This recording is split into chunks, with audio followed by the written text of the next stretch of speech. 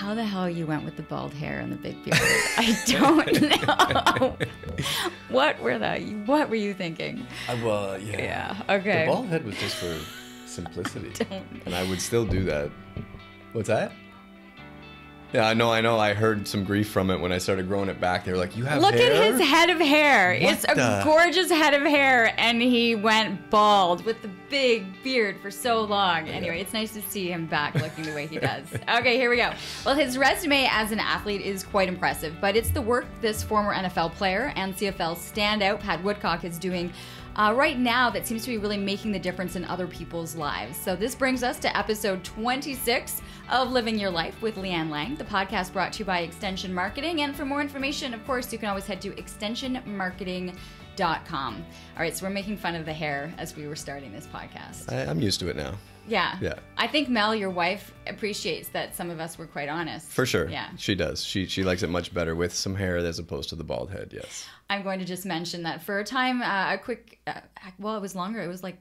Oh, it was a long time. It was like 6 or 7 years because my kids would say, "Daddy, like we've never seen you with hair. Yeah. We've seen pictures of you with hair, but can you grow your hair?" Yeah, so he has this beautiful head of hair and decided to go bald with the big beard for so long. So it's nice to have him back looking normal. We met, and this is how I remember meeting you. Yeah. I had just started, I think, with CTV. Well, it was, I think, the CHRO back in those days. That's right. Before it was the new RO and then all the name changes. And we met reading at a school. We were like celebrity readers at an elementary school. Yep. So we were trying to figure out, it's going back at least 20 years. It's getting close to that Yeah. for sure. Yeah, it's been a long time, a lot of different things along the way, but yeah, I think that's pretty much where we started.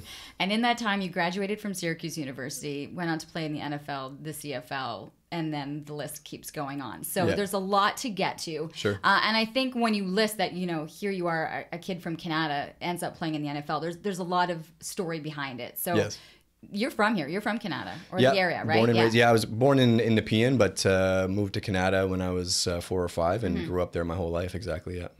Sports, busy kid, like what was Everything. your upbringing like? Yeah, so started out playing soccer. That was the first one, and then both my parents played touch football when I was growing up. So I was just around that game all the time, and they watched football on TV, and so that's the one that kind of stuck with me more than soccer, I suppose. And so once I asked and got into that one, there was no turning back. Because I would think with your frame, Yeah. your body frame, you're not big. No, You're not for sure. tall. You're not, Yeah.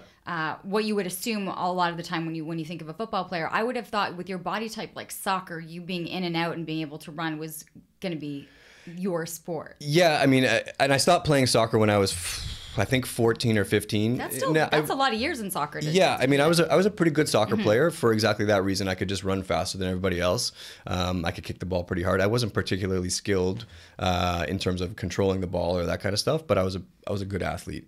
But I think just my hunger for football was there, and I had that one attribute in terms of speed and quickness that I was kind of able to overcome some of the size limitations or things that weren't working in my favor.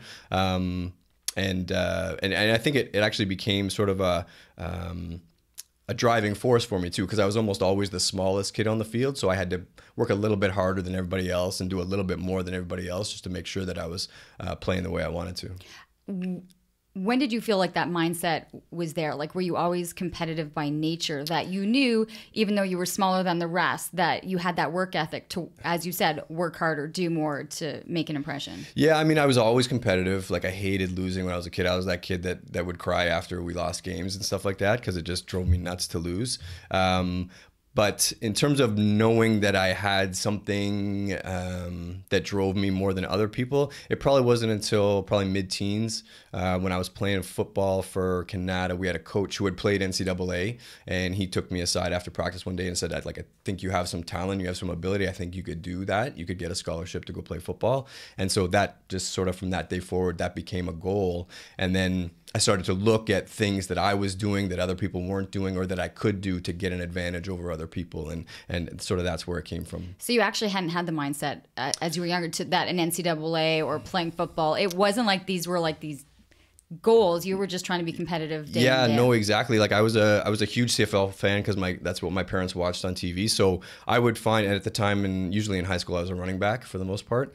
So I would find the Canadian running backs on the roster and find out what schools they went to, and almost all of them were Canadian schools. And so I just kind of went along with that. And then when he kind of put that idea in my head, then I kind of looked into that a little bit. I hadn't really, I watched it on TV a little bit, but I hadn't looked at the opportunity to go there myself. And so after that, he sort of said that. I said, okay, well, let's do that then. Do you know statistically how many Canadian kids do end up on scholarship in NCAA programs, like good football programs? I don't. Because I don't think it's getting better. Is it? It's definitely getting better, well, but it's been now than 25 years since you were a freshman. Yeah. Yeah, I think, just the internet and stuff has changed the recruiting so much. Because for me, and guys laugh their heads off when I tell them this, but like I printed off 20 VHS tapes and put them in the mail.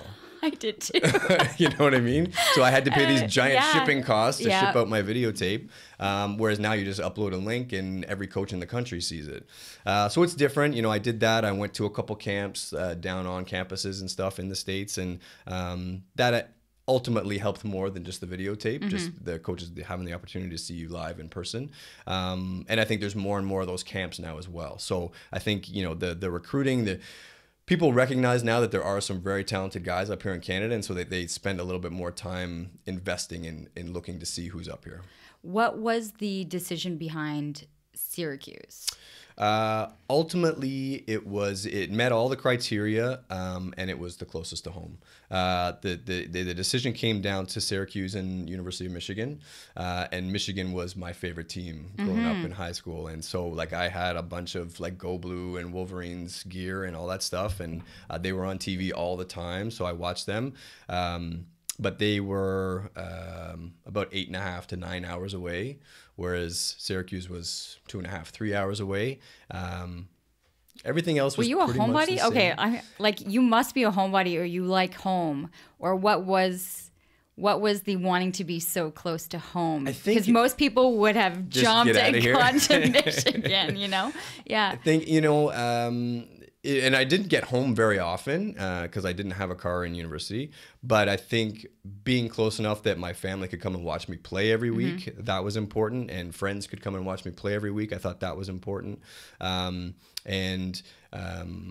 I did have there was a really good coach that recruited me from Syracuse, and I had a little bit more of a relationship with him than I did the Michigan recruiting coach. But ultimately, I think the decision was the location. And I think, it worked out well because, I was with Melanie already in high school. I was about to ask you, and I'm like, she could drive down pretty much every week, as opposed to, probably not doing that in Michigan. Oh, teenage love. Teenage love. Teenage the decisions you love. Make. And life decisions based on high school girlfriend. But it worked out well. It's worked out well. You guys have 4 kids, and we'll get to that in a second. I was going to say, here you are. You have an opportunity. And these are 2 big football programs. So it's not like it was like, these are 2 great schools with some interesting backgrounds and players that come out of them. Yeah. But to make the decision to go closer, it says something, and Mel would have been part of that decision factor. For sure, yeah. Even that young, it was still... It was pretty strong right away. When did you guys were what, grade 8? So it started in grade 8. She kind of... She pinched me in the cafeteria line, and I didn't really know who she was at the time. Because she was a year older. Yes, she was. Is that right? Yeah. She's a year older? And she went and... We hadn't talked. We weren't friends. We didn't, because she was older, we didn't really hang out in all the same groups all the time. But she was telling people, like, I'm going to marry that kid. And we hadn't done anything yet. And then we didn't even date until probably 2 or 3 years later. Oh, like a whole whopping grade 10? No, actually, it was quite a few years later then. Because I think it was my last year in high school that we actually started. That you started dating, yeah. And then we dated for 8 years before we got married. Yeah, but you met in grade 8. Your grade 8. Yeah. I love this story. No, it must have been grade 8. I was going to... Oh, it might have been grade 8. Grade 8 or grade 9. It does. It's still, it's the same thing. It's this meeting as kids and really having this. So you make this decision to go to Syracuse. Yep. Were there many were there other Canadians on the team? There were. There was Jesse Palmer. No, he was in Florida. Yeah. Oh, where did you guys We play went to together? Florida. When did you We guys? played together in New York. In the New York. NFL. That's it. Okay, Yeah. sorry. I'm like, I knew you guys would play together. So yeah, he was Florida. Yeah. So we Did you guys play a lot together as kids here? Because he's from this city. He was I think 1 year behind me. So I think we only played against each other once in high school. And then we played against each other once in college. And then we're teammates for a short time in New York there. But there were 2 Canadians already in Syracuse. Okay. And they were from Ottawa, the Jeff and Mark Pilon brothers. Really, eh? Yeah. That's where they went. Yeah. Yeah. remember So that them. worked out well for me. They were my ride home on weekends that we had off and that kind of stuff.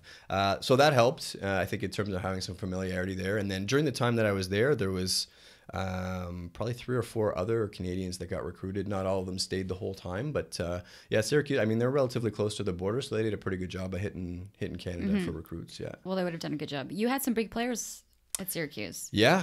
I mean, we were a good team when I was there. We finished ranked in the top 25. I think almost every year that I was there. We went to 4 of the big bowl games and yeah, played some big games. Played at the University of Michigan, and at the time we set the attendance record. There was 112,000 people in the stadium. Okay, it's like you play, and I've seen high school football here in Ottawa. Yeah. I mean, I could see it from my backyard watching over Strawbert Board in high school. I mean, there might have been 50, 60 people. Yeah, oh, for sure. What was it like to focus and to be in a game setting where you are, like what we see on television, looking out at these massive stadiums? Yeah. Like, where do you go in your head for that? It's pretty crazy, and I mean, I think the college experience, the red shirt experience, tends to be good, if not for the physical aspect of getting ready to play, just for the mental of getting used to that environment. Because I remember my very first game, and I was redshirting that year, so I wasn't going to play, but I was flying during warm up, just all over the place. Like I was like high just on the energy, and I probably wouldn't have played very well based on just the way you know what I mean? And there was 0 chance I was getting in the game. But just going through warm up and having the equipment on and all those people. And so you go through a season of that in the redshirt year and kind of get that out of your system. So as a redshirt, you were allowed to get on the field and warm up and do things? Yeah, so for home games, you dress and you warm up and all that kind of stuff. And I mean, that's smart though. You could play, like if 9 guys got hurt, they could put you in the game. Right. It would use your year of eligibility. But yeah, I mean, there was no chance I was going to play, but they do that for the home games and stuff. But yeah, you kind of get that energy out of your system sort of thing, and you get used to that environment, get used to being in that atmosphere, and then it just becomes a football game again. You clue it out. You zone it out. Yeah, I would exactly. think. I mean, you still feed off it, you still feel it, but it doesn't change the way you play the game anymore. Like you're used to being in that environment. You're used to that type of energy and the heat and the sound and all that stuff. And I think I tend to think, like, I know for me as an athlete, I loved going to the bigger schools because we would get an arena full of people, you know? And so I remember telling people, like at Canadian National Championships, there'd be like, 1,000, 2,000 people. Right. I'd go to Alabama and Georgia and I'd compete and there was 10,000, 15,000 people, right? And I'm like, I would be driving to the competition, listening to ticket giveaways because you couldn't get a ticket to get in. And it's such a different mindset. The American mentality of sports, college sports, NCAA, like it's almost like a cult. Like that varsity life is so different, and it's hard to explain. In. Yeah, for sure, they are all in. I mean, they have a huge population to draw those people in as well. But yeah, they're all in. I remember when I went for my visit to Syracuse, like that was eye opening in and of itself. Like you said, I'd been to CFL games, so I'd seen like 20,000 people in the stands. That's about it. Maybe been to some hockey games, which is way less numbers than that as well. And then I walk into this thing, and people are out tailgating at 8 o'clock in the morning, wearing orange and blue the whole day, and then there's 55,000 people in a dome, so it's crazy loud. Like I didn't know what to do with myself just on my visit, and I was just sitting in the stands watching the game. Like on your visit, you were like, "Oh my God, this could be me." Yeah. It's pretty cool. Yeah, it was nuts. So you're fast. I mean, I've seen you and I've covered you. Yeah. You are fast. That had to have been, how much of what you worked on was to be able to excel at speed and to kind of getting your way through crowds on the football field? Yeah, I mean, that was the number one thing. When I went to the camp at Syracuse as a high school kid, I was the fastest kid in the camp. And so, like you said, even though I was one of the smaller kids in the camp, like so people who are listening to this, how big are you? Like what's 5'10", and well, at that time I was about 160 pounds probably. Yeah. Okay. Yeah. So going up against 300-pound. Yeah. Definitely. Nobody was Well, there was a couple guys that were maybe my height, but most everybody was taller than me too. And yeah, we're getting up around, 190, 200 pounds for even coming out of high school. So yeah, I was always a small, and it wasn't for lack of effort. Like I had massive lunches in high school because I committed to Syracuse before my last year of high school. Early signing in November? I actually committed on Canada Day, July 1st, okay. right before my last year. Yeah. So when I went to their camp, they offered me on the spot, and I sort of said yes on the spot. And I wanted to play running back. So they said, well, you got to gain some weight to play running back. So I had these massive lunches that people would just stare at me while I was trying to eat them in high school. Didn't really take, and so I ended up being a receiver because I couldn't gain the weight. But yeah, like speed was my calling card for sure. And so my training, I mean, was geared around obviously maximizing that to make sure that I had that asset that was going to be my calling card and allow me to excel, but also building up everything else so that I could withstand some contact and be able to get through the games when they did catch me. All right, so let's talk as a receiver, receiving from quarterbacks. Yeah. You had some pretty good arms thrown your way. I had some very good quarterbacks over the course of my career. Starting in college, played with Donovan McNabb for the first 3 years of my college And we're career. talking a Hall of Famer. Likely, yeah, a Hall of Famer. Yeah. He was he ended up being the second overall pick, I guess. And then, Hall of Fame football career in the NFL. And then when I came to Montreal, I played with Anthony Calvillo. When I came to Ottawa, I played with Kerry Joseph. When I went to Edmonton, I played with Ricky Ray. So I had some pretty good Hall of Fame arms throwing me the ball over the course of my time on the field, for sure. What did you graduate with? Business marketing. Okay. Yeah. Which you're actually having to use nowadays in your current line of work. Yeah, for sure. Yeah. Did you like the process of the student athlete life? Like, I did. Could you balance it? Yeah. Yeah, I did. I think people don't like when I say this, but I always found school pretty easy. And so it used to drive me crazy when guys would get in trouble with grades in school. I said, like, if you just show up to class, you're going to pass, right? The teacher's going to see you, be present, and you're just going to hear the stuff falling in. Even if you don't study, the stuff's just going to melt into your head. You're going to get something. You're going to get enough. I always thought that if I wrote it down, Yeah. that if I saw it and wrote it, that I was at least one time through my brain process that I was writing the right things down. And I had to be present in class. That was my thing. I had to go. Yeah. No, you had I to wasn't be always there. the best studier, but I was always present. I went to class, and that's a big thing. Plus, I don't know, like at UMass, we had attendance. Like our coaches, they got our attendance, they got our marks, they got and they've invested money in you, right? 100%. They're gonna make sure. Yeah, we had breakfast checks, so you had to check in at breakfast to make sure you were out of bed and going to breakfast. And then for the freshmen, they would go around and check classes, and the guys that were academically at risk, they would go around and check their classes throughout their college career. Yeah, I think it's wise. So we had a mandatory study table for that first year, and then if you had a certain grade point average, you got off of that and you could study on your own. So, which I guess you did after first year. I did. Yeah, that was nice, and it worked out well because I actually started school in January, and so I did good enough in that first semester that they took it off. So I only had study table for one semester. It was nice. extra time to get home and see Mel. Yeah. Okay, so you graduate.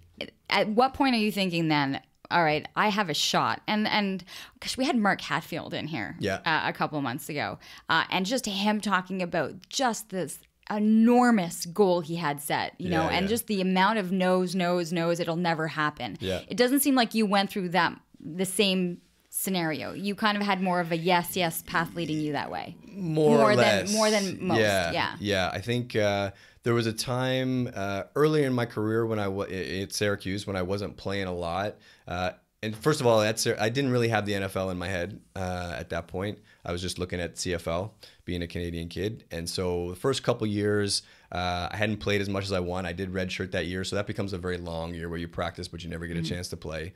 And then the first couple years, I started to play a little bit, but wasn't playing as much as I wanted. And I talked to Mel. I said, well, because the CFL draft is usually a year before you actually come out of school. For whatever reason. I forget the ruling behind that. But anyways, I was going to be eligible for the CFL draft, and I was talking to Mel. I was like, why don't I just graduate, like forget the last year and come and get drafted in CFL, come play, and we'll go from there. And she kind of talked me out of that and said that didn't make sense. Like, you've started this, you're starting to do well, stick with it.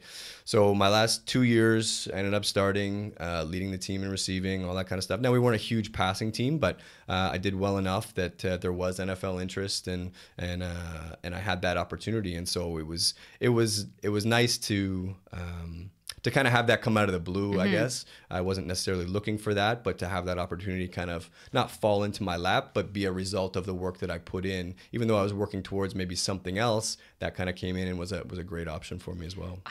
What kind of a contract did you sign? You know, people think big money, you're all set for life. It's not necessarily. No, not much. I mean, I didn't get drafted in the NFL. I was a free agent pick. So basically what that means is once the NFL draft finishes, that's on TV, they do the 7 rounds. Then the eligible college football players then go and become free agents like anybody else. So you get phone calls from a variety of different teams, and in some cases it's good because you get to pick your team instead of being drafted. But yeah, it's not you don't get the multi-million-dollar signing bonuses when you're a free agent, undrafted free agent. So it was basically like the rookie minimum contract, and you. What is that?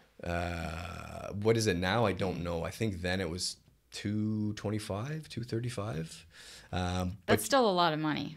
For sure it is, but you only get it in the season. So you get like a small signing bonus. You get paid like a little bit during training camp, but then that 225 or whatever the number is for your year is divided up by the 16 games of the regular season. How many did you play? I got 3 checks. 225 divided by 12. So they were good. They were good checks. Yeah. So the very first game I was on the active roster, but I didn't get in the game.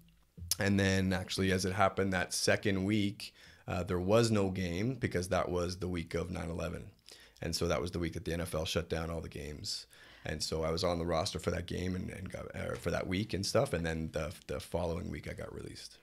And this is with New York. Yeah. So what was it like being in New York? It was around the, So it goes even more than that. So that first game of the season, we had the Monday night game in Denver. And so, it's a primetime game in the evening and it's out west. So we flew home and arrived at the Newark airport, I think around 6 o'clock in the morning, which is close to when those planes took off.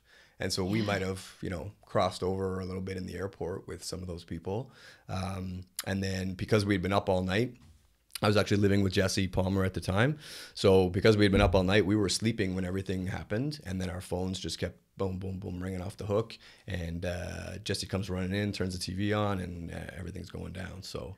And you're living in New York. Like, are you on the Jersey side? We were on the Jersey side, but yeah, we were pretty close to everything. Oh, that's weird when you think about it, that you were landing in Newark. So there would have been people walking through that airport getting onto those. Yeah, it was a pretty crazy when we kind of sat back and thought about the timing of things and just that situation. It was really crazy.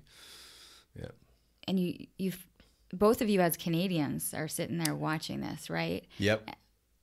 It's surreal. It is, because I mean that was the first really big event of that nature that happened. And so we're not in our home country, and cell phone service is all down, so we can't get in touch with people consistently. You just don't know what's happening, right? You've seen those buildings come down and that thing happen, but you don't know if anything else is coming after that. What was the reaction from the team? Like, what was the messaging you were getting from the Giants at that time? Well, I mean, the exact thing I don't know, because I think we had practice probably the next day, and we did practice a little bit before the league said like we're shutting down. But I can't remember, to be honest with you, if they were all team organized, but we were in doing volunteer stuff right away.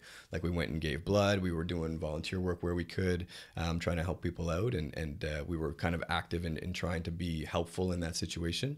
But yeah, it was a little crazy. Yeah. Bit of a I didn't know that. I didn't know that you were there, but yeah. So you end up not playing the game that you were. That's the cancellation. So you end up getting in a couple times, and then what was the release like? It sucked. It was one of those situations where I had made the team coming out of training camp, which I wasn't supposed to do, but I was still kind of the last man on, right? I kind of made it by the skin of my teeth, and then in those first few weeks, we had some injuries at other positions, and so those guys are now on the injured list. So you got to bring in some new guys, and I'm kind of low man on the totem pole, so I end up coming off. So, the coach says, "Yeah, you did a great job. Like, we would love to keep you for now, but we got to move these things around." And So yeah, it didn't work in my favor, but it was a great experience from my end. I said a little bit earlier, like we weren't a huge passing team at Syracuse, and so I didn't have necessarily as much confidence in being a receiver, even though that's what I did, as I did when I came out of that camp. Because to go into that camp, I was probably we had 16 receivers when we started training camp in New York. And so to make the team being in the top 7, I was probably the 16th out of 16 when training camp started. It was just a huge confidence boost, even though I ended up getting released, that kind of carried me through the rest of my career. I went up and finished that season in Montreal, and then played the following season in Montreal. And I just played with a sort of a level of confidence and stuff that I don't think I had even at Syracuse when I was a starter and a captain. Well, and yeah, you go from that, and then you go into your Montreal days. Yeah. I mean, I know you've got a Grey Cup ring from there. Yeah. You've got most outstanding Canadian player from there. I Right. mean, you talk about this confidence you gained. Not many guys can say they've kind of had this run and come to this league with as much confidence as you did. Like, For sure. You shone when you came here. Yeah, I think... Is that the right tense? You shone? Shined? I don't know. It's a good I'll have to check with my Check grammar. that thesaurus. Yeah. Yeah, I mean, I think I was put into a really good situation in Montreal. Obviously, we talked about Anthony Calvillo, who was one of the greatest quarterbacks in the league. When I got put on as a receiver, I played right next to Ben Cahoon. He and I were on the same side of the field, so he attracted a lot of attention and kind of let me work one-on-one against guys. And so we had a bunch of good receivers besides that, and a really great team. So I think I got lucky in the sense that I fell into a really good situation, and then was just kind of able to take advantage of being in that situation and play with the confidence and the skills that I had. How different was the transition from an NFL organization to a CFL organization? It was a big change. It's so big business in the NFL, and it's so regimented, and it's getting a little better actually. Like, it's better now. When I was with the Red Blacks in 2016, it's much better than certainly when I started in 2001. The Renegades? When I went to Montreal in 2001, right. yeah. Just in terms of the atmosphere and sort of the attitude of the players and stuff like that. It's still, it's the CBA it's a mandatory 4.5 hour work day, as opposed to the NFL. You're there all day long, and there's no mandatory off-season workouts. There's no mandatory in-season workouts in the CFL. So I think that was eye-opening for me, because the NCAA is very much the same as the NFL. They occupy every minute of your day, and they want to know where you are and all that kind of stuff. And so there was a bit of an adjustment period, and just in terms of getting used to how everything worked and how everything didn't work. But I mean, once you step on the field, football's football, and so that part of it was kind of the easiest part of the transition. Yeah. There's just less items in the dressing room. Yeah, it's a smaller dressing room. Smaller. It's not as nice. But probably less showy, right? Different types of cars in the parking lot. Yeah, there's a different level of what you're walking into in one locker room and another. Do you prefer the mindset of more low key, or did you like the showmanship of where was your comfort level? Yeah, I don't know. It was hard to say. I mean, now for sure I would say the CFL is better, because you play a few years and you're like, okay, well, I know how to do this, so I don't need somebody following me and telling me what to do every second of the day. But at the same time, it's kind of nice to be immersed in that and have the expectations of, like, you're going to be here every minute, and we're going to be in here together, and we're all going to do these things. CFL can be frustrating at times, because certain guys stay and watch the extra film and do the extra practice and the extra workouts, and certain guys don't. And there's no way to mandate it. It's just, either they show up and perform or they don't. And that may cost them their career, but at the same time, it might cost your team some games. And so that's a frustrating thing, just as you can't get everybody on the same page. But you can't do that in any league. So I'm going to take it that you were there for the extra film and the extra. As I got older, for sure. When I was younger, probably not. I didn't do it as much as I should have. But as I got older, you figure out that you want to have every advantage that you can get, and you take advantage of those things. How much did you put into, and because this is what you're doing now, understanding the body mechanics of having longevity of your career by staying healthy and conditioning your body the way it needed to be? This podcast is brought to you by Extension Marketing. They are a new breed of marketing agency that acts as your virtual marketing department, designing and implementing cost-effective marketing strategies that will grow your business. I can speak to this personally, as I've been using the Extension Marketing team to help me launch and grow my business. Founder Pat Whalen has been a lifesaver for me, a genuine coach guiding me along the way into uncharted territory. Tell them you're a friend of the show and receive a free 1-hour consultation. Check them out at extensionmarketing.com. Yeah, that came probably about halfway through the career. And, you know, when you're young, you think you can do anything. I wasn't a big weights guy in college, even though, you know, that wasn't my, it was because it wasn't my strong suit, right? I wasn't super strong. I could just run. And so, you know, I remember saying actually when I left Syracuse, when I went to New York, it was a very different style of training. And then when I came to Montreal and found out there was no mandatory training, I was like, well, okay, cool. I'm not going to do this at all then. So I did a very minimal bit of training. And I was fine, but then, you know, I ended up getting hooked up with a good coach here in town, and he kind of showed me some things and told me that, you know, you need to do this. So I did a little bit. Who but was then it here? Lauren Goldenberg. I was going to say it had to have been Lauren. Yeah, it was Lauren Goldenberg at the ACC. But then about halfway through your career, right, your body just doesn't feel the same way, right? You're still fast, but every year they're looking for somebody to come in and replace you who's younger and cheaper and all those kind of things. So you got to keep that advantage not only against your opponent, but against the guys that they're trying to bring in to replace you. And that's just the nature of football. Like, no matter who you are, every year at training camp, they're looking to find somebody who can do your job a little bit cheaper and a little bit better than you are. It's amazing. It's a business. It's such a business. And so, yeah, the off seasons became very much invested in understanding for myself, okay, why are we training this way? Why am I doing this and not that? Why are we doing this year when last year we did this? Just so that I had an understanding of why my body felt the way it did and what we were trying to change about it. And that carried over, like, from my strength coach to my chiropractor to my massage therapist. I would just talk through the whole thing, trying to figure out, okay, why are we doing this? And why when I say this hurts, do you treat me over here, right? Just trying to figure out all those different things. Like the hip to the knee or the knee to the ankle. Exactly. Yeah. So that I can do a better job of managing it myself on a day-to-day basis when I can't see them every day. And I think that's something that you have given your athletes that you now work with is that understanding. And I want to get to that because I kind of want to get on this football, but I want people to be able to take as much information from what you've got to offer into this next part. So let's just you had a spectacular career, I want to say. What was the decision? I mean, and then let me go through the teams because you mentioned them. Yeah, we had Montreal. a lot. Yeah, and then there was Ottawa, and then was there so it was Montreal and Ottawa, and then, well, there was Washington in there for a little bit too. Okay. And then when Ottawa folded, I got selected by Edmonton in the dispersal draft. Okay. Spent 2 seasons there. Didn't really like that, so I came to Hamilton for 1 year, and then that was the last year. What was the decision to retire? Like, how do you, because that's difficult, and it's a transition. And you know, the unfortunate thing is for most of us, we don't get to make that decision. Somebody makes it for us. So Hamilton released me after my last season, and it had been a really frustrating season. We weren't very good, and so you spend, you know, for me, I spend all day kind of running around trying to do my thing, but I can only do things when people get the ball to me. And so it became a very frustrating and long season. So I had a couple teams that called me right after that, but they were actually worse offenses than what I had just played in. And I really had no interest in going through another season like that. So I waited and tried to see if anybody else would call. And they didn't. I didn't want to move back out west again. Didn't really enjoy being out west, and we had a daughter now too, so we didn't want to move out there. So we kind of waited for a year, and nothing happened, and so just kind of moved on. Yeah, it was.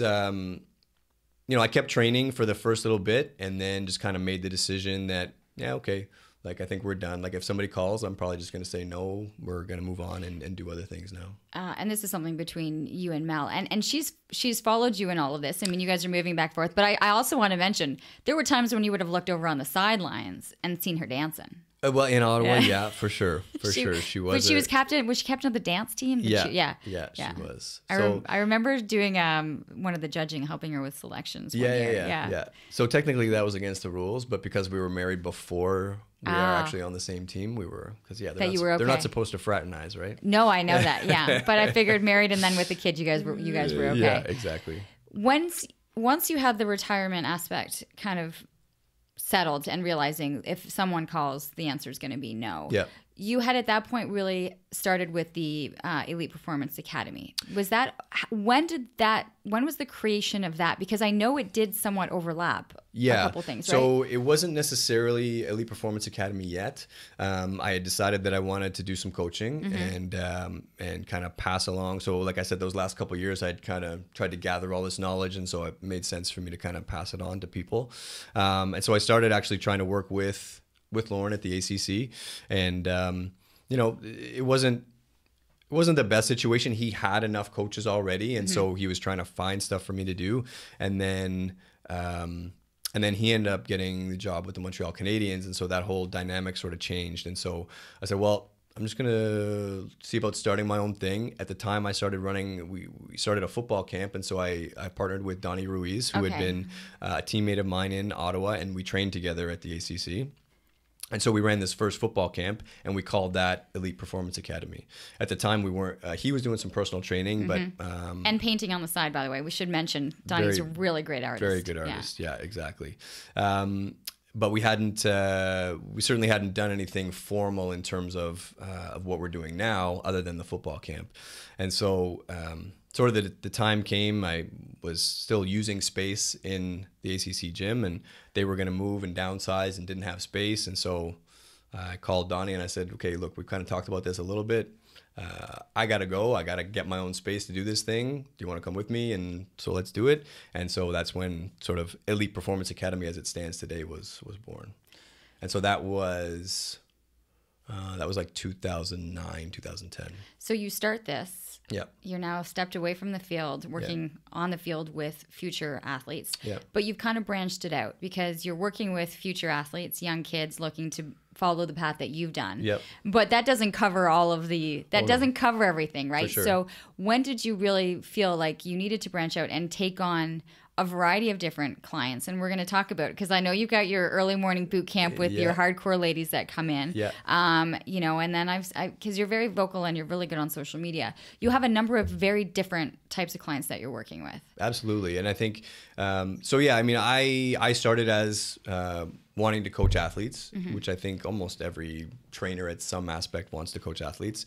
But like I said, Donnie had some experience already doing some personal training. And so when we came together, I kind of brought a few athletes and he brought a few personal training clients. And then that sort of has meshed into obviously everybody doing everything. Yeah. So, you know, obviously we work with the athletes together, whether it's the young kids or the pros and the high level athletes. And then we all do some personal training, and we have some other coaches on our staff now too.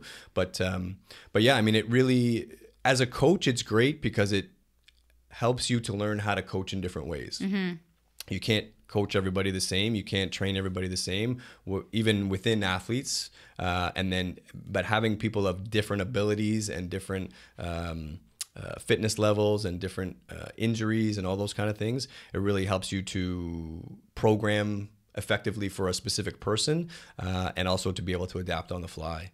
And so I think that's been great for me, certainly as a growing as a coach.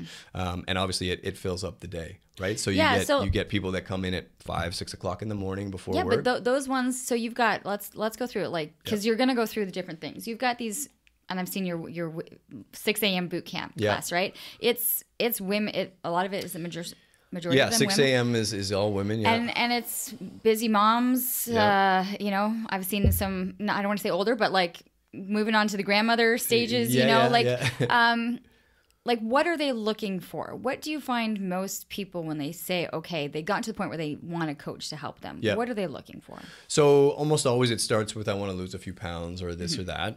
But ultimately when they kind of go through the program with us a little bit and train with us a little bit, it just becomes just living a healthier lifestyle. It becomes feeling better on a day-to-day basis when you get out of bed in the morning. It becomes having energy to get through the whole day without having to drink 19 coffees, as I sip on my coffee. It's over okay. here. We have one. Yeah. But yeah, it's just about like having a better quality of life.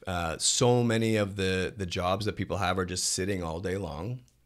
And if you don't have, you know, a sport that you play on the side or some sort of structured activity, then you come home and you tend to sit down again. And so it just leads to a wide variety of problems, health, physical, all those things, mental, because you're not getting sort of that endorphin release and the hormones function that you get from exercise. And so, you know, once we kind of get them going and stuff, it becomes like I need this because I feel better about my day. I feel better when I go to work. I have more energy with my family and my kids, and I'm just a better, happier person when I'm training and I feel good about myself. Are they thinking that that's going to be it when they walk in the door, or sometimes just them walking in the door is the biggest step of all? Sometimes that's the biggest step, and I think, you know, the naming of our program has been a pro and a con because people think it is just high level athletes. And then what we try to get across to people that it's not that you need to be at an elite level when you come in. It's that we're going to help you find your elite level and help you find your elite lifestyle by, you know, bringing all those factors into play. What's most gratifying for you as a trainer or coach? Like, what do you get most joy out of? It's a toss up. You know, I'm still an athlete, and I still have that mindset. So yeah, like when a kid hits a personal best, or when a kid earns a scholarship or something like that, that's a big rush.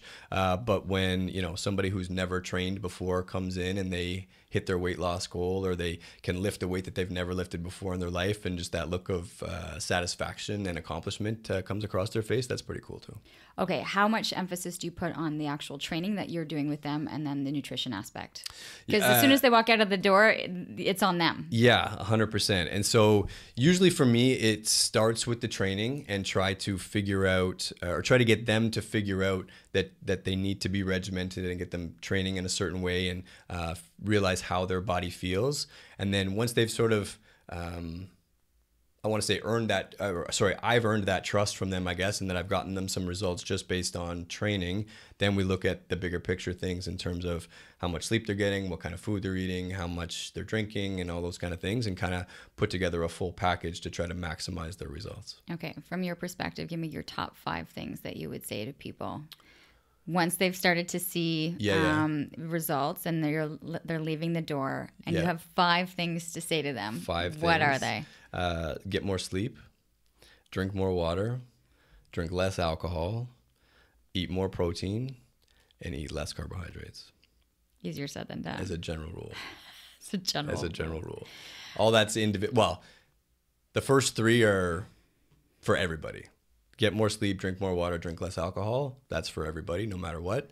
The protein and the carbohydrates, that's a little bit individualized, and so you gotta do some work and work with that client and figure out exactly how their body works specifically. But those first 3 are for sure.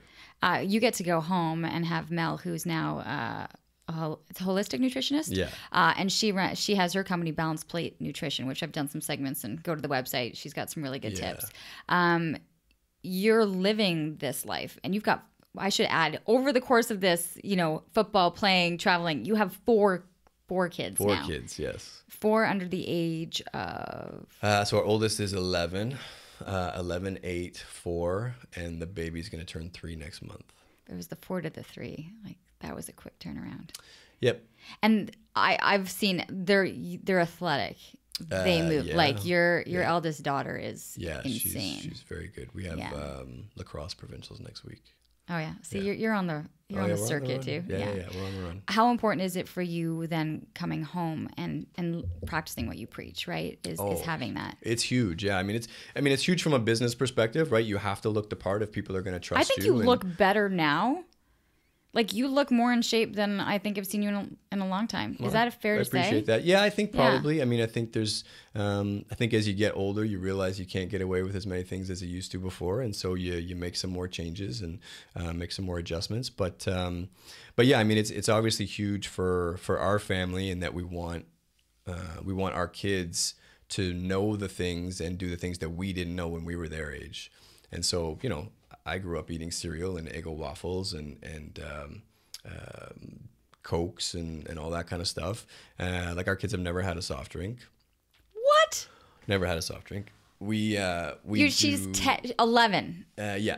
Never had a soft drink. Never had a soft drink. Come on. And she has had to have snuck it somewhere at some birthday party. I don't know. Our kids are pretty good, because we get calls from the parents after birthday parties saying, oh, like, sorry, we didn't have something for Kaya to eat. She said she wasn't allowed to eat that, blah, blah, blah. So whoa, she's pretty good. Now, the 8-year-old, he'll probably sneak it.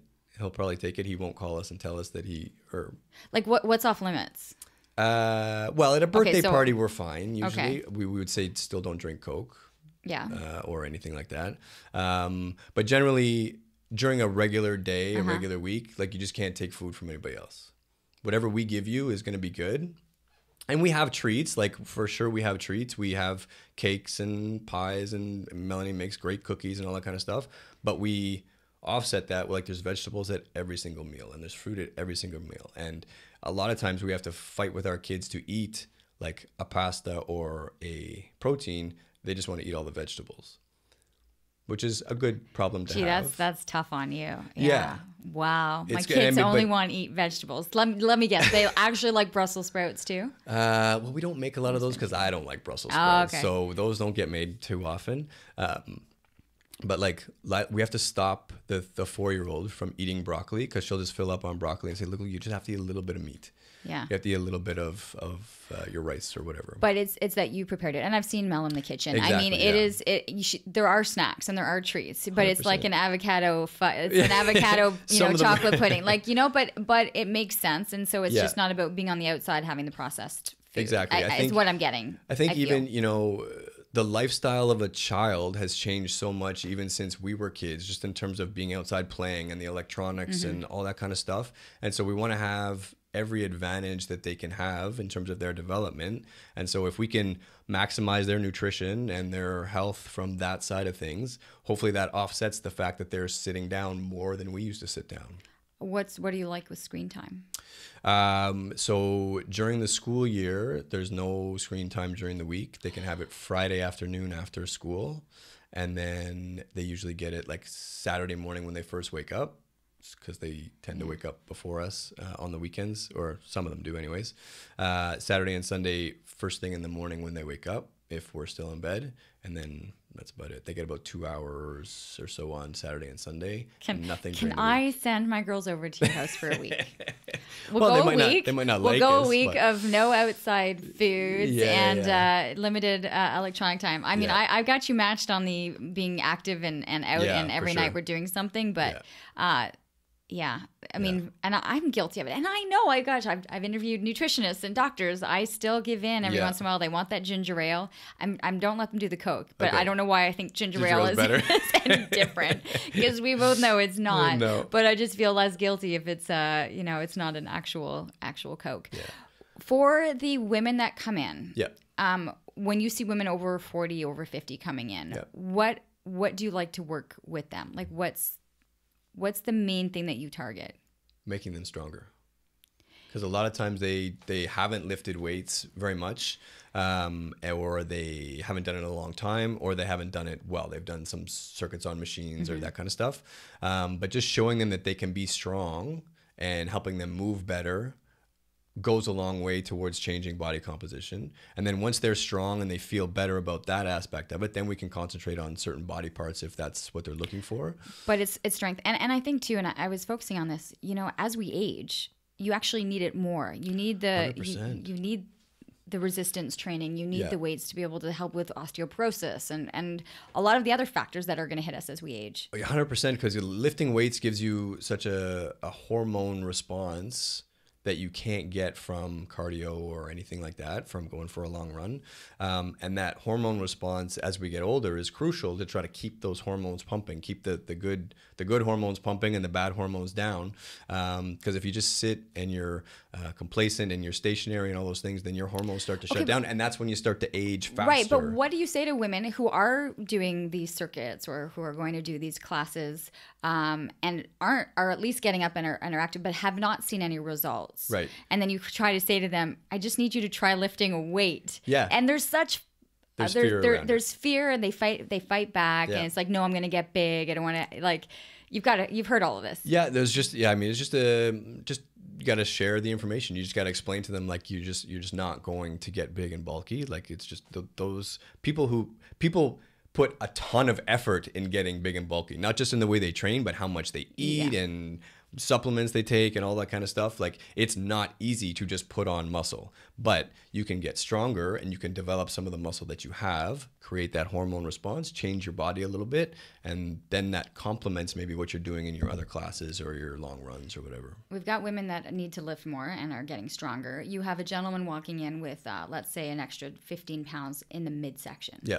That's and you know, that's the heart attack. Those are where the risk factors are. Yeah. When you see a man like that walking in, who thinner on the legs, bigger in the gut, where do you start? Now, for somebody like that, maybe we're going to talk about some food and some sleep right away. We always talk about sleep right away because that's a huge one for everybody. Nobody gets enough sleep. Nobody gets as good quality sleep as they should. And that has a huge carryover in a lot of things. And then, we're going to talk about food a little bit because once you're at a certain point, you're not going to see even some results in the gym unless you complement it with some food and some adjustments there. So just kind of the same thing, explaining how food impacts not just the weight gain, but impacts your hormones and everything that's going on with you as you age, how your sleep does that, how excess alcohol does that, kind of just being not a sounding board, but as a source of information for them to kind of explain. No doubt they've heard bits and pieces of it through the media or like on the internet or whatever. They've read this, they've heard that, but they don't know how to apply it.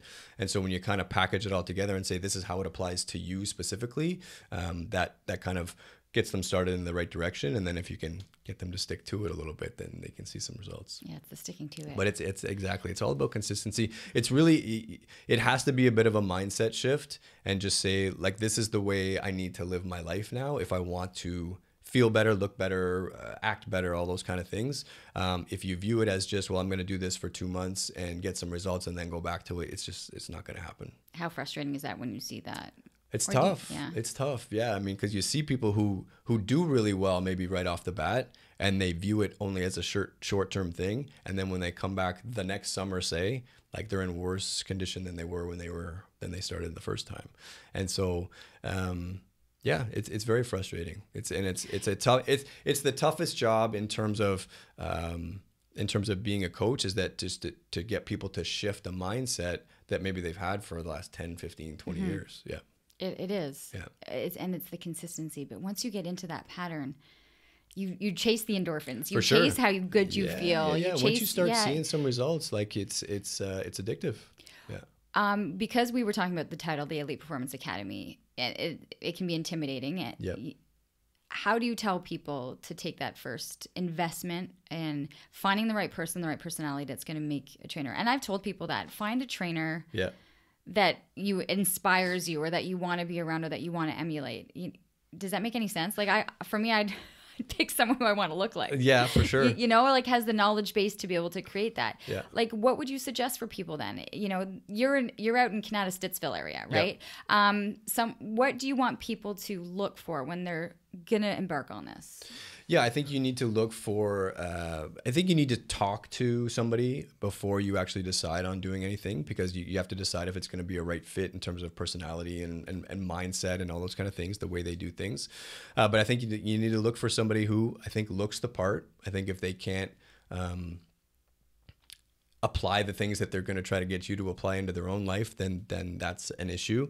I think they need to have some knowledge background. You need to check into, okay, so what do you know, and what have you done, and what have you learned, and then results, like who have they trained, what are their results, is a recommendation from somebody that I know that they've had great results with you, something like that, and ultimately, probably start with a shorter term to give things a try and see how things go, and make a decision from there. But I think, like we've got clients who have been with us for 5, 6, 7 years. And so when you find that right situation and you get some results and you feel better, then it's, like you said, it's addictive, and it becomes part of your weekly routine, whether it's 2-3 times a week. And these clients, they know, the ones that have been with you 5-6 years, they know what's coming, but it's also the accountability, right? They know that they're showing up of what they're going to get. Yeah. And so you have that side of the business, but then I really quickly want to hit on, because for you said biggest thing for you is when a kid signs with a team or gets that person. Still exciting. How often do you get parents who say, I think my kid's got it. Yeah. My kid's going to play in the NFL. My kid's going to play in the NHL. You got to make it happen. How do you deal with those situations? Yeah, those are tough at times, because you never want to. You look at my situation, and my parents didn't say those things, but at that age, you could have said, well, like, just relax. You don't have a shot in going to play professional football. Like, let's be realistic. but I did. Right. And so you don't want to, basically you just have to temper expectation, and you have to explain that just because that's what you want to do, that doesn't mean that you're going to train like a pro athlete today, right? Because the way they train and the way we train a 13, 14-year-old is very different things. You still have to make it fun, I would think, at 13. You still have to make it a little bit fun, and you have to like train them where they're at. Like their body is still growing and they're not fully coordinated yet, and you know their systems are doing different things than, you know, a 27-year-old who's already played 2 years and you're just trying to maximize strength. And so you would have that. You'd have the 13-year-old kid and the 27-year-old current player in there sometimes. They may cross over. They tend not to a lot. But what I'm saying is you can't train them the same way, right? And so basically you got to explain that to the parents. Like, just because you saw a YouTube video of so-and-so doing this and that does not mean that's appropriate for your 14-year-old to do, and it's not going to happen in here. So if that's what you really want to happen, you'll have to go someplace else to train, and hopefully that goes well for you. But I'll have to give you our philosophy, and that is we're going to develop everything together. You're going to learn how to move. You're going to learn how to control your body. You're going to learn posture. You're going to learn all that stuff before we get into moving big, heavy weights around fast. Because one of the things that we're learning is, because some of these kids have been so one sport focused, they have not developed. Yeah. No, like, you know, like you could have a young hockey player who doesn't know how to throw a ball, or you could have a football player who, you know, doesn't know how to, like, they're not incorporating full body movement and body awareness and functional training for all aspects. And that's hindering them in the long run. 100%. I mean, one of the great things, I mean, obviously when we were younger, we played outside a lot more. Yeah. So like we went to the park and came home when the, climbed fences and, you know, played tag and hide and seek and all that kind of stuff. But then I played soccer, I played basketball, I played football, I ran track, I swam, I did all those things. I rode my bike every day. And yeah, like you get kids that are, from the time they're 8 years old, they play one sport, that's it. And so they get really, really good at the skills for that sport, but you take them out of that environment and they have like no athleticism whatsoever. We've had 13, 14-year-old kids who are like high level athletes for the sport that they play at that. They didn't know how to do a somersault. Like they couldn't do a front, like I was trying to demonstrate a front roll, and they would like lay down on their side and like log roll sideways and then get up, and I was like, you've never done a somersault before? And that's mind-blowing to me, but you know, that's kind of the state of things now. And there's reports and studies and stuff over and over again that the more sports you play as a youngster, like you're just more well-developed. You develop different levels of athleticism. You work on things that you're not going to get in a specific sport practice that still might come up in that sport game. And it's you know, it's tough, and it's going to be tough now. Like as my daughter gets to that level, like she played competitive lacrosse this year. We're probably going to play competitive basketball this fall and winter. And so that becomes an increased time commitment, right? And it's less time to do other sports and other things. And so, you know, as a parent, and then with somebody with my knowledge and my background, I'm going to have to weigh those things and say, well, yes, I wanted to excel in those sports, but not at the expense of all these other things. Does Syracuse have a good girls basketball program? Pretty good, actually. Yeah? Okay. Well, we still pretty have that mindset in there as well. Pretty good lacrosse, so we'll see. That's good. I'll be watching her. Plus, I've seen some videos of her. She's amazing. If people are looking to be able to connect with you or have questions, where can they find you? Like, what's the best route with you? I'm pretty active on social media. On Instagram, I'm at Elite Coach, and on Twitter, I'm Elite Coach 16. And then email tends to work well as well. Tends to work well as well. And that's just Pat at eliteperformanceacademy.ca. Those are the three best. Should we even mention our cruise? I don't see why we wouldn't. No, I know. Well, you know, there's been so many changes, but it's kind of this exciting movement. But you were one of the first people I called to when I was like, okay, what mindset, what kind of people do I want joining me on this Awaken a Better You cruise? And I just found with you that you were going to resonate with everybody. Like I mentioned, the elite, like those that are like the hardcores, and those that are kind of coming to you at a 6 a.m. boot camp, or those that are like, I don't want to get off my couch. Yeah. You have an ability to kind of relate to them all. That was my kind of key with you. Well, I think it's like I talked a little bit about earlier. It comes from practice, right? From having all those different variety of clients. And yes, they're working towards different goals, whether it's an athlete or somebody trying to lose weight. But at the end of the day, they're trying to do the same thing, and you're trying to motivate them in the same direction. And so you got to figure out different ways to do that. Come spend some time with Pat and I on our cruise. Yeah, for sure. Yeah, we got 6 experts joining me, but all of the information as to how to find Pat. You're located in like right off of. Just off of March Road, actually. Yeah, March. So it's more Canada in terms of the actual location of the Elite Performance Academy. A great spot in there too, by the way. And nice to see you back in there full time. Yes. Yeah. Yeah. Are you back with the Red Blacks? Should I even no? No. We continue to train a few of their players in the off season and stuff, but it was too much of a time commitment between business and family for me to do all 3. It was a very busy year that year. Yeah. It's good. I like the path that you're on. Yeah, appreciate it. It's going well. Awesome. Fun. Thanks so much. You're welcome. And as we mentioned, all of those places where you can find Pat listed and eliteperformanceacademy.ca if you're looking for more information. That's a wrap. That's episode 26 of Living Your Life with Leanne Lang. Once again, if you can, subscribe, like, comment. You can do that on all of the platforms. We're like on iTunes and Google Play and TuneBox and CastBox and TuneIn. And then, of course, on the YouTube channel as well. Leave a comment, ask a question. Let me know if there's some guests that you would like to have on. That would also be amazing. But we've had great feedback and so nice to see the podcast growing. Thanks.